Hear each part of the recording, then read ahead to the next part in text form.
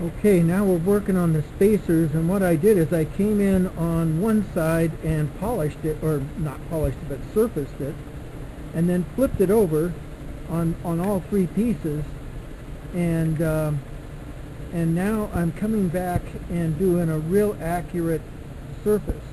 So each one of these pieces is exactly the same thickness.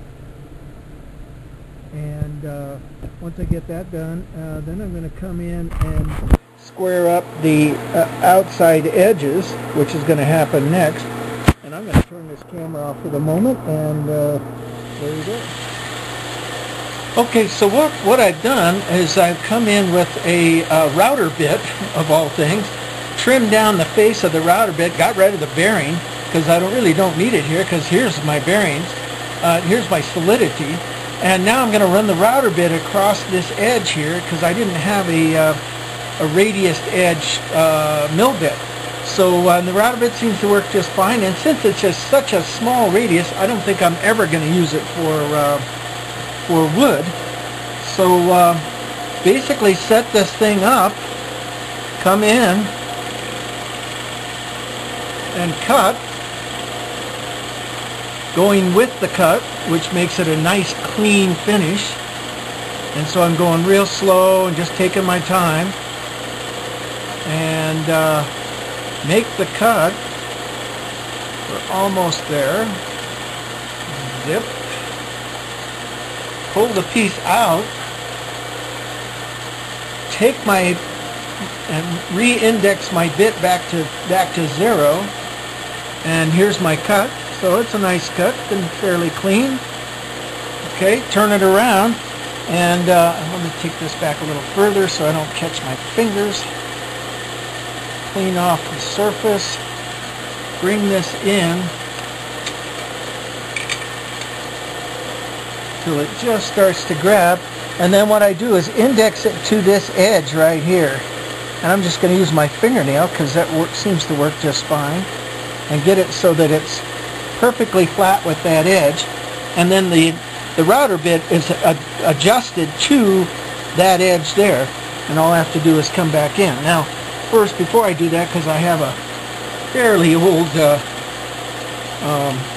vise, notice how when I clamp my vise down, my keepers start getting all slidey.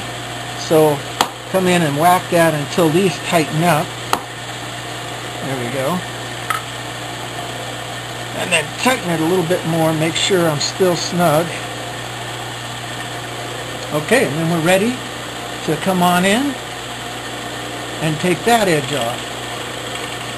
Now since this is really just a beauty cut, I don't have to worry too much about, accuracy or anything like that. All I have to worry about is have it be a really clean cut. And that means go slow and take it easy and cut with the direction of travel. And we're almost there. Just a little bit more. There we go. Take that a little further, break my piece loose, pop it out, and we've got a nice radius all the way around. And this basically is a spacer for the bearing blocks to get the bearings to sit up high enough. Okay, so that one's done. Now we put the long piece in. This one's for the motor mount, and all of these are the same thickness. I mean exactly the same thickness, and this is that really counted, so I had to be very careful there. And so being the same thickness, everybody moves up by however many thousandths that is. Oops, gotta slide that in. Get this a little further back. Get it right up to the edge. And you'll notice this one already has a bit of a radius to it, but it was kind of my test piece. There we go. Snug her down. And there, as soon as what happens is as this vise wears over the years, and this is probably, I'm guessing 50 years old, the runners wear a little bit, and when you clamp down, this moves up, and the whole thing just kind of kicks up and moves out of the way. But, you know, it's just one of those things with old equipment, just like this old mill. I think it was built in like the mid-60s. You just have to take a little bit of extra time to make sure everything's in place. Okay. One more cut. Well, not one more. We got 4 more cuts. And we will check back in with you in a little while. And now on the back side of the bearing block and just surfacing that off. And notice right here, there's a little dimple. Well, that's where the bearing hole or the shaft hole is going to come through as soon as we kind of clean this thing up. We're just going to quickly go back and forth. And as soon as we get all the way over, then we go ahead and rotate it over a little bit, run it back.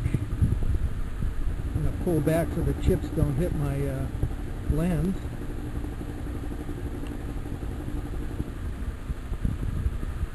And you can see the hole right in the back now.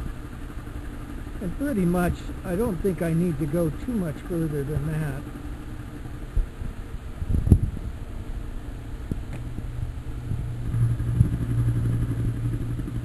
Just take this last little bit.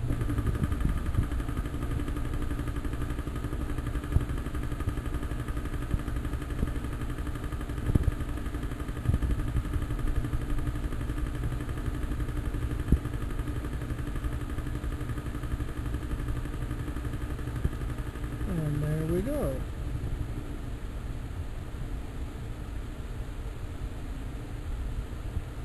One cleaned up piece of material. Give it a quick blow. And you can see that surface is just about perfect. Alright, and we're going to do the other one, and then we'll take it over there and assemble this thing. Well, kind of assemble.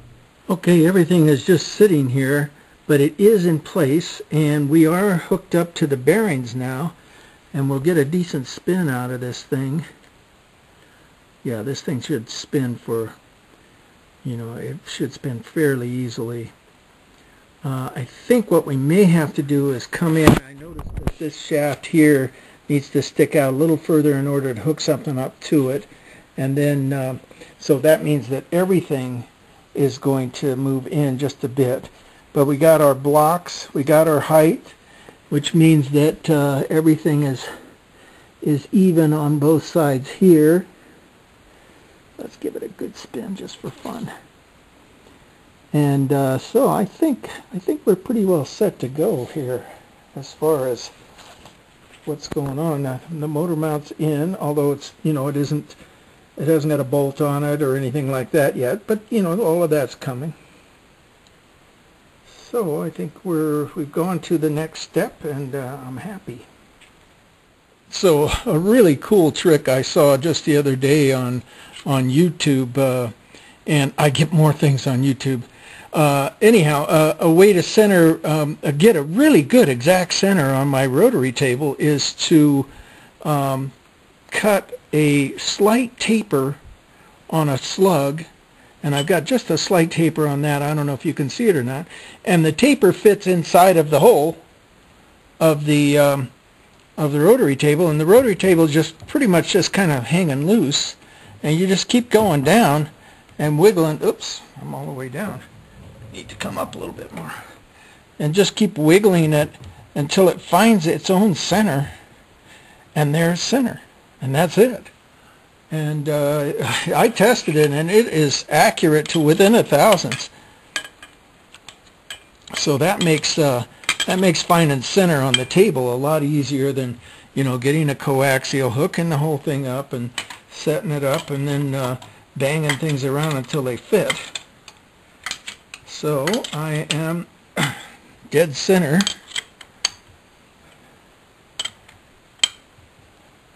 Put my wrench away, pull my quill up, and then go ahead and just take this part out, and I'm dead center on that.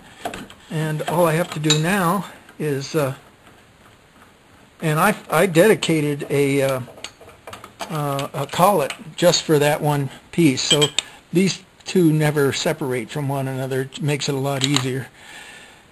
So okay, so now what I'll do is drop this in, find a general center, and then I'll come in with the coax and have to move this around until I find absolute center. And we're going to click center into the DRO.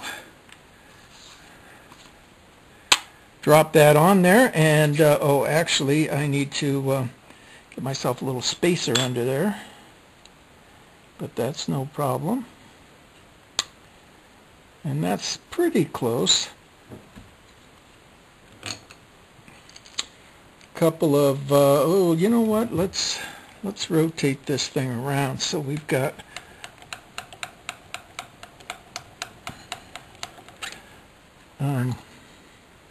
long T-nut slots to tie into.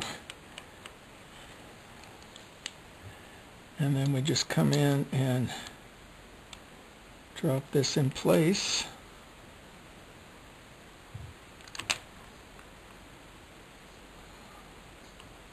And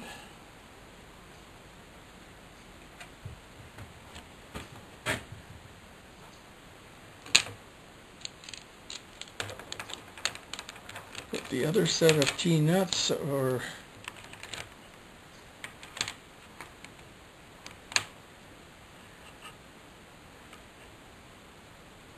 okay, and I've set it up so that when I get ready to cut the taper on each side, I can just take one clamp off and cut the taper, and I'll be okay. So now I'm just going to finger tighten them because I know this is not in place. I'm just really just putting this drill bit in just to give myself a general center. God, it looks like I'm on the money. That doesn't happen that often. Take it back out and drop my coax in.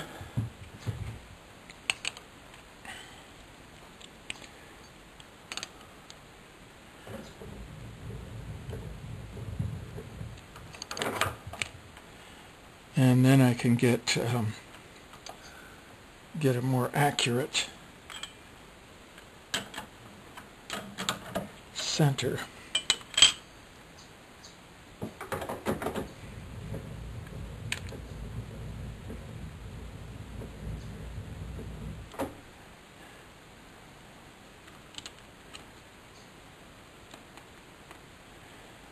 All right.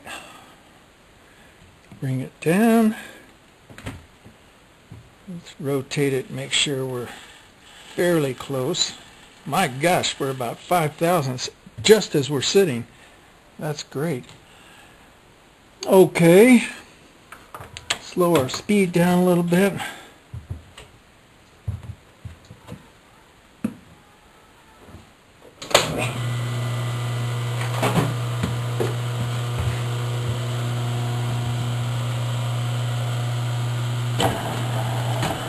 Turn our mill on, and then basically we're just going to tap this just slightly. In fact, since we're so close, let's tighten things up just a little bit. Sometimes when I'm way off, I'll leave it fairly loose so I can bang it around a lot. But this is incredible. Okay, so now we want to go that way. And now we want to go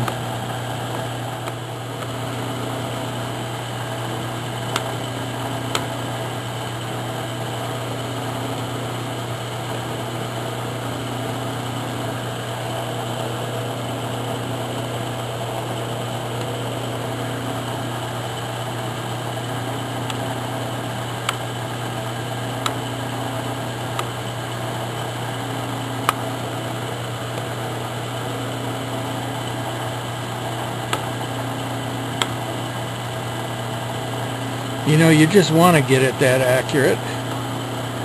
And I ask myself, what for? So what do we got? 2.5, 3 thousandths there. That's good enough.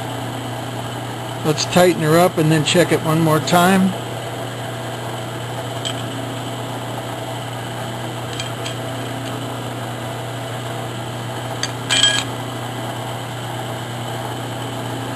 still 2.5, 3. We will stop there and put a bit in and go ahead and start cutting. Okay, we dialed in our center and then we pulled the table back this way so that we got a little clearance, and now we're going to kind of just pretty much work our way back in to the piece, chewing off all the excess that we don't want or need. And let's go ahead and do the other side, and then we can put this camera down. There you go. So we're just going to kind of keep working our way in until we get so that this is a complete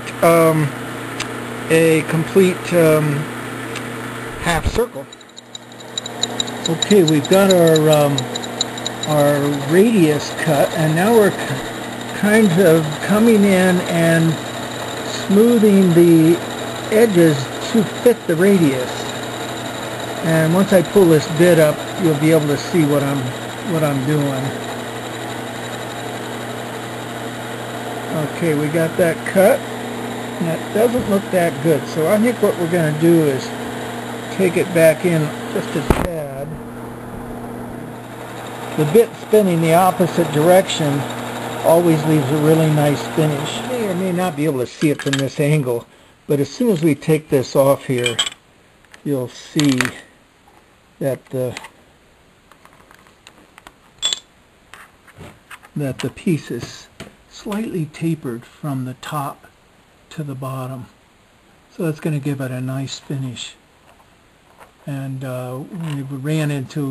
we got just a little bit of scrap left on the edge there, but we can pretty much take that out with a file. Okay, so that gives us one, and now we got to bring the other one in, and the other one, look, basically is back to square. So we've got to re-center the hole, find exact center, and then cut our radius.